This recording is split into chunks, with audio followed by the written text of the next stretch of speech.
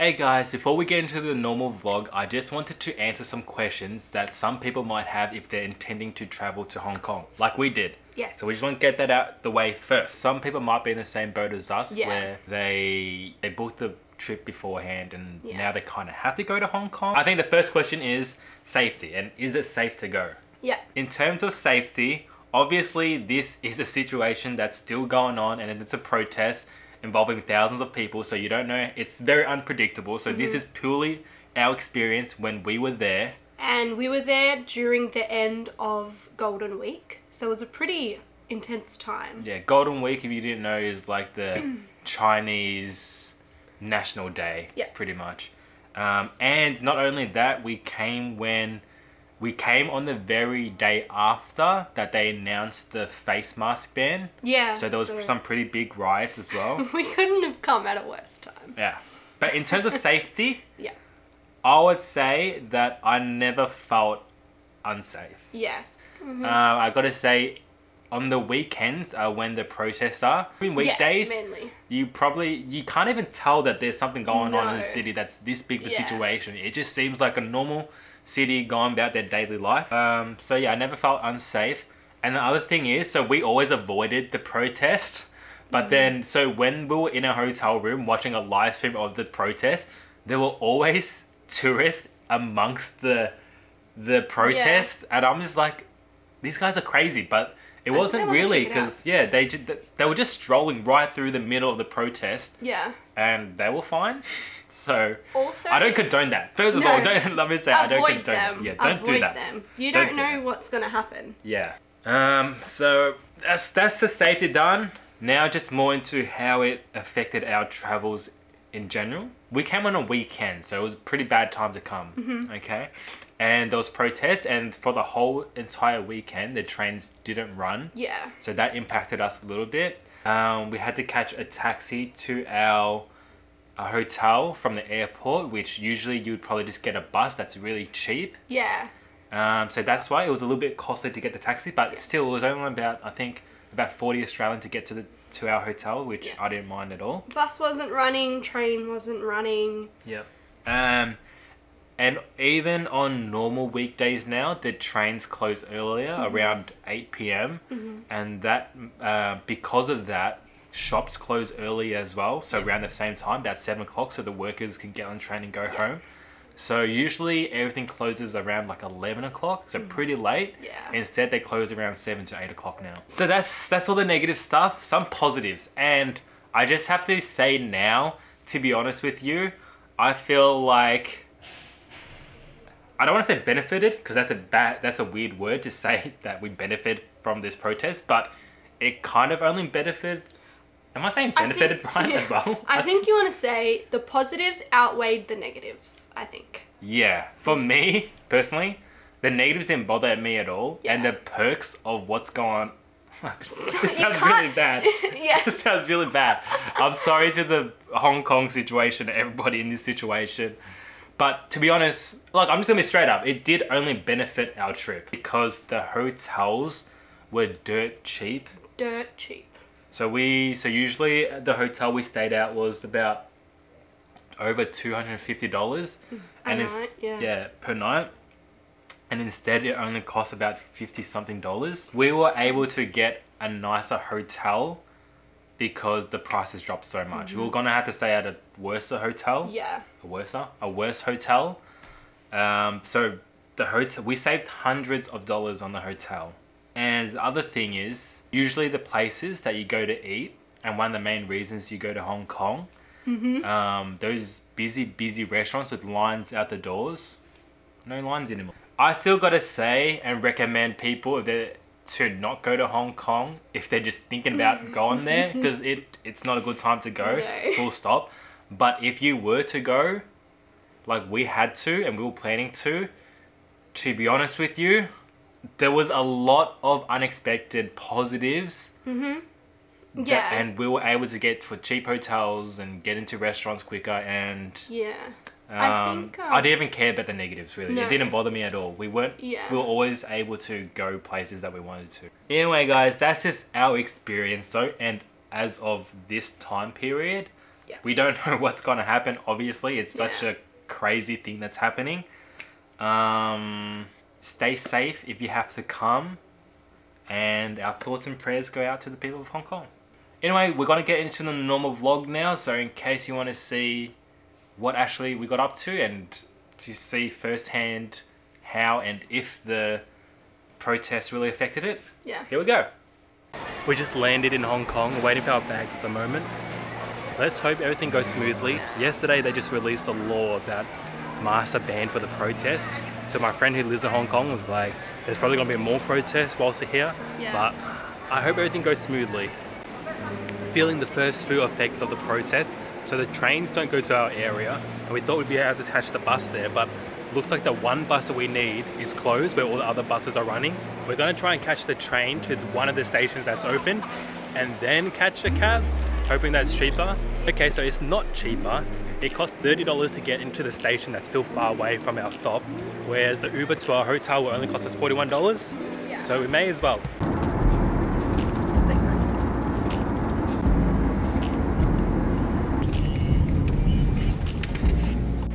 So far it's looking pretty normal. Yeah, Yeah. unbelievable. It's protest here before, Yeah. Ah. so we're lucky maybe. Tomorrow is a Hong Kong holiday. Yeah. The last day, yeah? Yeah. Yeah. So they will come out. Yeah. Yeah. Thank you very much. Thank you. Very much. Yeah. My stress headache is gone. I was so scared. Not you? I know. Not really. Well, when we got in, he's like, there's a protest going on right now. I don't know if I'll be able to get to your hotel. And I was like, I don't want to have to walk the streets in a protest. Alright, let's see what the hotel room is like. Usually hotel rooms in Hong Kong are really small and cramped. Unless you pay a lot of money. But this hotel was pretty cheap because obviously the protests right now. So that's a perk of going to Hong Kong at the moment. Yeah, we already had a hotel booked before the protest started, and then when it started we cancelled, booked this one and saved over 50%. First of all, this room is still very small. I thought it'd be bigger, to be honest with you, but I'll show you. Coming through the door, there's a little hallway.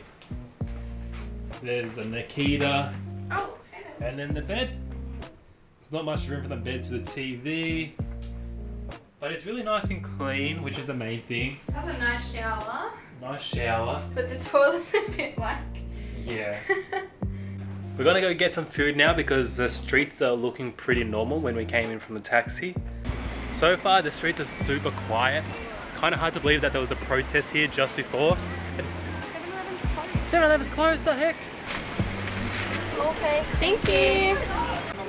We've been walking around trying to find a 7-Eleven, but they're all closed due to the protest. Like most restaurants are closed. So we just found this little street food thing, and I got waffles for dinner. Oh. I got the goods. And my waffle. Back in the hotel room now. We didn't get anything special for dinner because lots of restaurants are closed right now, as you might expect. I got these cheese balls. I don't know what it is. The picture made it look like almost like marshmallows. Yeah. Look at these. Look at these. These are apparently cheese balls. They kind of look and feel more like fish balls. Oh, they're squishy as. Oh, did you guys hear that? Did you hear that? Yeah. Why are they squishy? Squeaky. It's like a fish ball with cheese in the center of it. That's what I got. The greasiest fried chicken. The paper bag has gone transparent. I got fried chicken and waffles. Alright, I just really wanted to show you guys the cheese balls, so we're gonna finish our food and see what Hong Kong's like tomorrow. Hopefully it's good. Hopefully it doesn't affect our travels. Ciao everybody. Hopefully the train's open, hey. Hey everybody, it's day 2 and take 2 of trying to go to the Australian Dairy Company. Yeah. Hopefully it's open today. Yesterday it was a public holiday. I don't think it was closed because of protests. So let's prepare ourselves and mentally prepare ourselves because apparently they can be pretty rude and pushy. Like they just want you to eat your food and get the fuck out. And they yell at you and stuff. What? It's true. That's not very Australian. So prepare yourself, alright? You guys too. Oh, I can see it's open today. No line as well, for obvious reasons. So that's a perk of going to right now. It's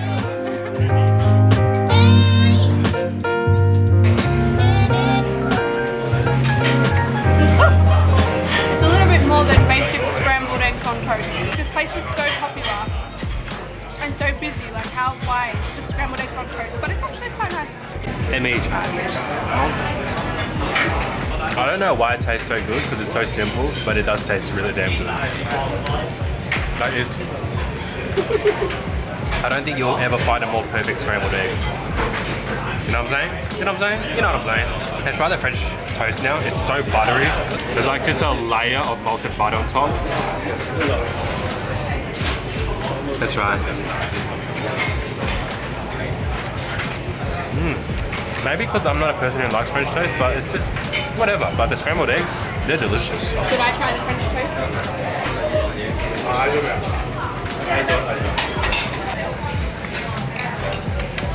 I mean, it's alright. It's not amazing. It's finished. We're outside now. You can't really talk in there because it's so loud and you just got to eat and pretty much leave. I want to eat here again. I'm just saying that the scrambled eggs are really, really good and perfect. Yeah. But I reckon I could make it at home. I think that I know what the secret is. What? Just use a shitload of butter. That's what it is. Oh yeah, they have butter everything. A lot of butter and cook it slow. But otherwise, if you want to go out for breakfast, it's a really good spot. They're like unnecessarily rude. Like they bang the knife and fork on the table. I wouldn't say they're rude, but they're really cold. I think for like the service industry, you would consider them rude. Beyond. No, it's not like they're having a bad day. It's just I think they're purposely trying to be rude. Like it was so rude. I don't know. Maybe that's just how Hong Kong people are.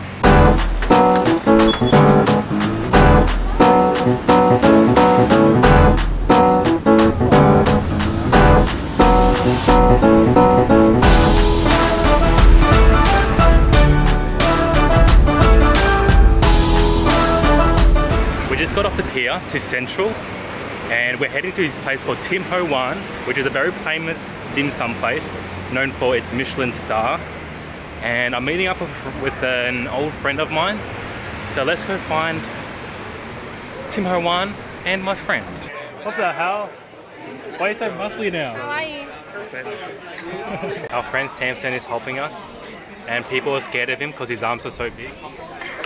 So then no waiters will be rude to us today because his arms are so big. I was trying to be nice and say the waiters were just not that mean and it's just the culture. But even my friend, he says they're rude. This is char siu bao. It smells really sweet. It's a little bit salty. Get one? I don't like this. It's good, yeah? I love it. It's so sweet and nice. It is. And porky.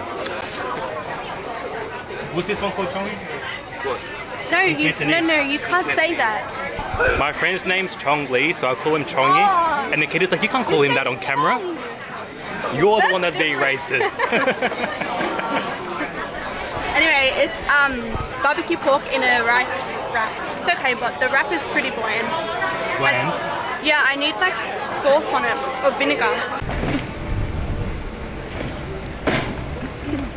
I don't know what's going on. We're just at Victoria Peak and there's like a wild hog or pig or something here. What animal is that? Yeah, it's a boar. It's a boar. This is the most random thing that I've ever seen happen in so many countries. This poor cleaner lady just chased off the boar. She's so fearless, but she's angry because the boar knocked over the bins and just ran after it. That lady's got some balls, man. Like me, David, Akram, they're like friends how we were. You right there? Yep. We've just been chilling at Victoria Peak, reminiscing about old times. Is that right? Yes. Now we're going to Mong Kok, maybe to get some food just in time for dinner. See, this one is called Guangdong Road. It's Guangdong where Road. all the top tier. So that's why all the Chinese tourists are here. Do you think it's... See how empty it is here, guys? Samson says usually it's so busy here because there's all the Chinese tourists, like it's just completely packed. So it's a good time to come to Hong Kong. Kind of. If you have to come, it actually is a good time to come to Hong Kong. Hotels are cheap. There's no lines for busy restaurants that are usually like really busy. Samson is going to take us to something called Hong Kong fast food. But it's not like Western food, is it? No. It's still like proper food and stuff, I think. Samson, where are you taking us to eat, man? This doesn't look right. Trust you? Alright. This must be really where the locals go to eat or something. First plate of food's come out, and when Samson was ordering, we were like, oh, just maybe get us some normal stuff, because he wanted to get a whole bowl of pig's blood. And the first plate has come out. I'm like, what is it? And he's like, oh, there's some pig intestine there, there's some goose intestine there, some pig's ear. I don't mind pig's ear, I eat pig's ear. But there's a lot of intestine, and he got a whole plate of intestine. Oh, and we were gonna get roast pigeon, which I wanted to, but then I didn't have any left, sadly. It's normal. So is this the ear? Yeah. Pig's ear is actually pretty nice. No. Oh no, you don't like it? Why is it so hard? There's a cartridge between the soft meat. Or some ear. It is a lot harder, the cartilage, than I'm used to. And what's this one, Samson? This is goose intestine. If this is... It's crunchy. This is crunchy. It looks so soft. If this is what Samson thinks is normal food, I hate to see what he eats. It's not bad. Kind of tastes like skin. You know, like skin. It's like rubbery skin almost, but it's intestine. The thought that it was goose liver put me off, but it's actually not bad. Intestines. Oh, goose intestines. This is pork intestine. This pork intestine actually looks kind of gross, not gonna lie. Let's try some pork intestine. Okay, I try it too. Well, okay, maybe not. No, it's not bad. It's not bad. It's just, it's really pungent. It's almost like the fat of pork, but really gamey and like it's pungent. What's your favorite? Yeah, I don't mind that one. It kind of is like pig fat.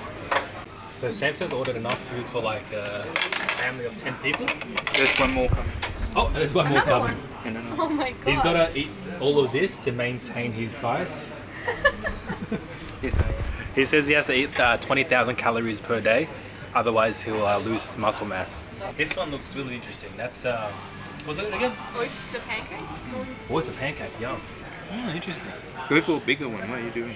I just want a little taste, man. I put it in the fish sauce, yeah? A little taste. It looks like... It's like, it's just like breaded oyster. I like how they have fried oyster. Yeah, is it panko or what do they use as a coating, do you know? Not sure. It tastes like panko crumbs, but it probably isn't, because I don't think Chinese would use breadcrumbs, would they? No, it's just not bread. Yeah. This is sticky spare ribs with lychee sauce or something. Ow. It tastes like really good sweet and sour pork or something, but really good.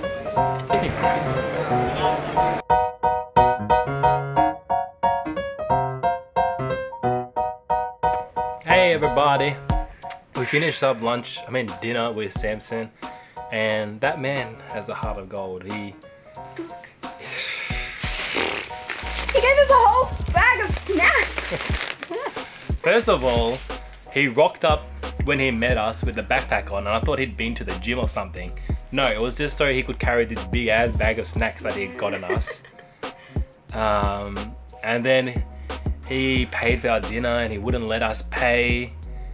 And then he walked us home. Yeah. And I was like, dude, you don't live here. He lives nowhere near where we're staying. Like nowhere near, walks us home. Anyway, thank you, Samson. Thank you, Samson. It was very sad to leave you.